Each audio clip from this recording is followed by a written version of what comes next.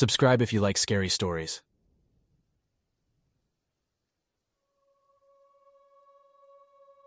When I was in university, I had a scary encounter with a person who was stalking me. This happened around 15 years back, roughly in 2008. Everything began on Facebook when I got a friend request from a dude named Kevin. I clicked accept, which was a bad move, but I was inexperienced at that time. We exchanged some harmless messages for a bit, but his texts soon became intrusive and unsettling. Very odd stuff about him keeping an eye on me. At first, I thought he was making a dark joke, and perhaps he was, but I didn't find it amusing. Feeling uneasy, I removed him from my friend list and blocked him, but he didn't stop there. He created new profiles and kept sending me eerie texts. I reported him, but Facebook took its time to react, and I felt trapped in my own virtual space, always on edge, worried about his next move. Soon after, I started seeing an unfamiliar man tailing me on the university grounds. He was always there, lurking in the background, observing me. I was already suspicious about Kevin, so I began to wonder if it was just my imagination. I shared my fears with my friends, and they pushed me to report it to the university's security team. I followed their advice, and the security team assured me they would be on the lookout for any strange activity. However, despite their vigilance, the stalking continued, and I felt increasingly cornered. One evening, while returning to my dorm, I heard steps behind me. I quickened my pace, but the steps got louder. I didn't dare turn around, scared of what I could encounter. When I finally got to my door, I hurried in and secured it. I peeked out the window, and to my dread, I saw that same man standing outside, gazing at my window. I was almost certain that he was the man who had been tailing me, and I suspected it was really Kevin. I rang the university security again, and they sent a guard right away, but the man had disappeared. For the next few days, I was extremely on edge. I started using different paths to class and did my best to avoid being tailed. I also avoided moving around by myself. In desperation, I reached out to the local law enforcement. They told me to be careful and always have someone with me, which I was already doing. They even recommended setting up security cameras in my room, but since there were already cameras in the common areas, I didn't go for it. I lived in a state of perpetual dread, never knowing when he would appear next. The fear of being observed, pursued, and violated haunted me daily. I couldn't concentrate on my academics, and my joyful university life became a living nightmare. Several months later, the police finally made some progress. They managed to track his online behavior to a local house. Armed with a search warrant, they stormed the house and caught the offender. As it turns out, Kevin was a complete stranger, not even a student, just a random guy with a dangerous fixation. For me, that was the end of that dark episode, but it was a horrifying period in my life, and the fear I felt will always be etched in my memory. He never served jail time, but he was put on probation or monitoring to ensure he doesn't repeat his actions with me or anyone else.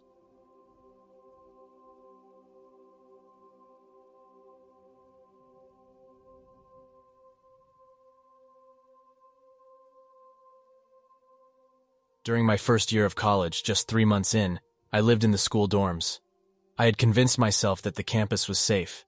Sleep was a luxury as we were constantly inundated with assignments and tasks. One late night around 2 a.m., I was working on an assignment with my roommate. I had been so engrossed in the work that I hadn't had any water all day. Given it was summer and I was beginning to feel dehydrated, I decided to get a drink. The closest water source was in a nearby laundry room, a short walk from my dorm room, but located outside the building where I resided. I informed my roommate about my plan so she wouldn't mistakenly lock me out, thinking I'd gone to see my boyfriend. As I exited my room to head towards the laundry room, I nearly collided with a guy I'd never seen before on campus. He didn't apologize, instead greeted me as if we were old friends. His sudden appearance startled me. I felt uncomfortable with his presence and wanted to put some distance between us. I returned his greeting hastily and kept moving, hoping he'd get the hint that I wasn't interested in chatting. However, he seemed oblivious to my disinterest and trailed behind me, trying to engage in conversation by asking my name. It wasn't usual for students, even those pulling all-nighters, to randomly start talking to strangers at that late hour. I quickened my pace, trying to reach the laundry room faster, hoping he would pass me and go his way. But he didn't. Instead, he followed me into the somewhat dark, modestly sized laundry room. I was jolted when he asked me about my activities. Not wanting to upset him, I lied, saying that I was studying. As I filled my bottle from the tap, it felt like time was dragging on. Once my bottle was full, he inquired about my field of study. At this point, I figured I could probably escape, but he strategically positioned himself right in front of me. As I was sealing my water bottle, my heart pounded in my chest. I kept wondering how I landed in this situation and how I could extricate myself from it. The guy was tall, towering at 6.5 feet, while I barely measured up to 5 feet. He kept posing strange questions, which caused me to momentarily freeze, my heart plummeting with fear. In that instant, I realized how vulnerable I was. He could harm me if he wanted to, and I was virtually powerless. But I quickly gathered my wits. Keeping eye contact as if I was about to respond, I spun around swiftly and sprinted back to my room, my sandals smacking against the ground and screams escaping my throat. I didn't dare look back to see if he was in pursuit. All I cared about was reaching a safe place. I stumbled into my unlocked room and fumbled with the lock until I successfully engaged it. My friends and I were known for our playful and loud nature, always pulling pranks. Hence my roommate, assuming this was another joke, gave me a puzzled half smile, expecting an explanation. However, I was mute, choking back tears. The gravity of the situation hit me, and I broke down, sobbing in front of my roommate, who was now visibly concerned and demanded to know what happened. As I was about to spill the story, we heard footsteps in our corridor, stopping right outside our room. The terror gripped me again, and I burst into more tears, retreating to my bed, whimpering. He knew where I lived. Suddenly we heard the terrifying sounds of someone bellowing, like a wild animal on a rampage. It was him. My roommate peeked through our window blinds just as he disappeared further into the dormitory hallways, still bellowing. After some time, silence ensued. The walls of our dorm rooms were paper thin, and our next-door neighbors shouted, asking us about the disturbance. It was clear they were rattled. Pulling myself together, I briefly narrated the incident to them. I didn't report the occurrence the next day as it was a one-time encounter in our tiny school. I felt confident that I would likely not cross paths with him again. However, I shared this terrifying encounter with many people, so they would remain vigilant in case he decided to return.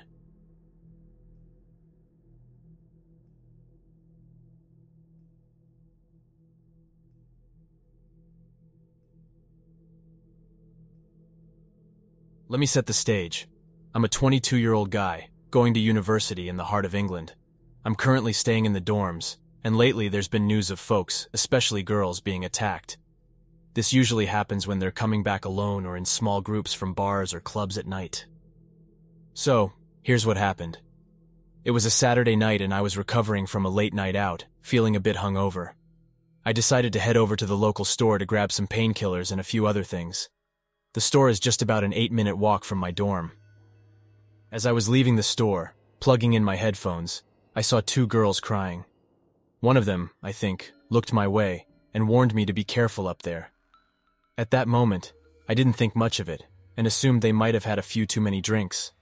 In fact, I wasn't even sure they were talking to me. I started my walk back along the long road to my dorm and noticed it was unusually quiet. The road was pretty much empty, except for 3 guys coming my way. They were about average height and build, walking on the same side of the road as me. I crossed the road while checking my phone, as I usually do while walking. I glanced up briefly to see that the guys had also crossed and were watching me. There was no one else around, and I was roughly 15 feet away from them, which made me feel a bit nervous. When they approached, one of them greeted me with a "good evening." They seemed to be from Eastern Europe and in their mid-30s. They were dressed casually in jeans, bomber jackets, and sneakers. I replied, saying that I was in a hurry. Another one of the guys stepped in front of me. I wasn't sure if he was trying to intimidate me, but alarm bells started ringing in my head. The guy who spoke to me was holding what looked like leaflets, so I thought they might be advertising something. I lowered my music to better hear what he was saying. He asked me my age and what I was studying. I told him I was 22 and studying forensic science. He then asked if I had a girlfriend. I told him I didn't. Breaking eye contact with the guy I was talking to, I glanced at the third guy's hand. He was fiddling with something in his left hand. It was then that I saw he was holding a pretty big Swiss Army knife. At this point, I was genuinely scared. The main guy, speaking in a heavy Eastern European accent, asked me where they could find girls. I told them I had no idea and tried to get away from him. But the guy blocking my path didn't move, so I had to push past him. Now, I'm not exactly small, standing at 5'11" inches and weighing about 190 pounds, but I'm not a fighter or someone who seeks out confrontation. So, I was feeling more than a bit nervous at this point. It was clear these men were up to no good. Then the main guy asked me something that really spooked me. He wanted to know if I knew any girls under 18 in the area. I told him I didn't, and he just nodded. Then for some reason, he seemed to become annoyed and was shaking noticeably. The guy then asked me what was in my shopping bag and insisted that I show him. I told him it was just some basic groceries. He pushed my shoulder slightly and asked if I had a younger sister. I told him I was an only child. The main guy scowled at me in a very creepy way. I had no idea what was going to happen next. But then I heard voices and laughter coming from behind me. The men and I both turned to see a group of 7 people, men and women. I can't tell you how relieved I felt to see other people on the street. The main guy started to ask me another question, but the guy blocking my path said something in a language I didn't understand. I later Googled the words as best as I could, and it turned out to be Bosnian for go. As he said this, he was pushing the arm of the guy holding the Swiss Army knife. The group of people was now about 20 feet away from us. That gave me the courage to tell the men that I was in a hurry. I shoved past the guy blocking me and almost ran back to my dorm, which was about 100 meters away. I went directly to my building and straight to my room. Now, the reports of girls being attacked seemed even more real to me. I'm not saying these guys were responsible for the attacks near my dorm, but it certainly made me think about those incidents. I felt so lucky that group of people came down the road when they did. I don't know what would have happened if they hadn't. One of the men had said go. Was he trying to get the others to stab me? Or was he telling the group to leave and abandon their plan? The way these men talked to me and blocked my path, surrounding me, it was unsettling. I don't think they had good intentions. I can't say if I'm being overly paranoid or exaggerating, but the questions these men asked were anything but normal.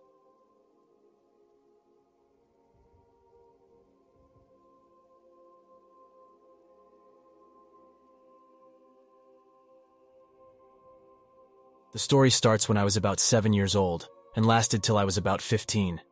I was raised in a little town in the heart of West Virginia, in a mobile home community just a bit outside the town center. My home was shared with my 2 elder sisters, who were 4 and 5 years older than me, my mom, and her partner named Jake. Even though we were newcomers to the town, Jake was a local and knew quite a few folks around. He was actually the local drug supplier. Not long after we moved to the mobile home community, we started getting harassed by an individual we eventually nicknamed the Shadow. One evening, while I was watching TV in the back room, I began feeling uneasy, as if someone was spying on me. I tried to peek through the window, but the room light created a reflection, making it hard for me to see clearly. As I inched closer to the window, a face with glaring eyes gradually came into view. I freaked out completely. Over the course of 6 years, I saw this man's hand sliding down the window, reaching for things like a gym bag near the window, smacking his hand against the bathroom window, and slowly dragging it down as I stepped out of the shower. The Shadow would take spoons from the cutlery drawer, undergarments from my sister's dresser, arrange pebbles neatly on the bed, and leave all the lights on and all the doors open. We began leaving notes saying, "Hey, Mr. Shadow, could you please turn off the lights and shut the doors when you exit? P.S. We're running low on spoons." One evening, we returned home to find our bird, Sammy, dead in his cage, hanging by his wings. In the end, we discovered that the Shadow was a man called Frank. When we spoke about him, we called him Frank the Sneaky Man. Frank was friends with Jake, and also pals with Frank's brother Larry. Jake and Larry often schemed to catch the Shadow by setting up surveillance in the tree line at night, waiting for him to make a move. The only hitch was that Larry would unintentionally tip off Frank about these stakeouts, not realizing that he was the Shadow. There was this one night when I was 12, and I was over at a neighbor's place while my mom was working. By this point, Jake had left us, and my sisters were crashing at their friends' places. I chose to head back home to pick up some overnight stuff. When I reached home, the front door was ajar, and all the lights were switched on. I entered the house, expecting to bump into my sister. I called out, "Hello, is anybody home?" Then I started walking down the passage towards the bathroom. As I did so, a man dressed entirely in black, wearing a ski mask, emerged slowly from the back room, hunched over slightly. As soon as he spotted me, he straightened up and walked towards me. He stopped by the back door, about 5 feet away from me, and gave me a once-over as though he was expecting me to shriek. But instead, I froze, petrified, unable to move or make a sound. Luckily, he darted out the back door right then. That's when I yelled for help. Fast forward 2 years, I was sitting with a friend on the road next to Frank's mobile home. He was living with his dad at that point. While we were engaged in conversation, Frank approached us. It was about 9:30 in the evening. He inquired whether we'd been sitting there for a while and how much longer we planned to stay. We told him we weren't certain and didn't think much of it. Frank then sauntered away from his mobile home towards another part of the community. Shortly after, we saw a masked man clothed in black approaching Frank's home. The man slid open the back window and began to climb in. Seeing this, we rushed to a neighbor's place and dialed 911. We then returned and sat in the same spot while we awaited the arrival of the police. When the cops did arrive, a few of them approached the window where he had entered, and 2 other officers knocked on the front door. Frank answered the back window and chatted with the cops. He told one officer that he heard fireworks going off and wanted to investigate. When asked why he would enter through his own bedroom window, he replied, "That's just how I felt like getting in." When his dad was interrogated, he told the officers that his son was the only one home and that he had already turned in for the night. For many years following this incident, I was a bundle of nerves. I would stay up at night, listening for unusual sounds. I would leave the kitchen light on and my bedroom door ajar, on the lookout for shadows on the walls. Overcoming the post-traumatic stress disorder took me quite a while. I moved out of state several years later. Sometime after, I got a phone call from an old friend from my childhood who knew about the shadow. She informed me that the shadow had died of a heart attack. I wouldn't wish death on anyone, but I'm relieved he can't terrorize any other family like he did mine. So to Mr. Shadow, I hope there's a unique place reserved for you.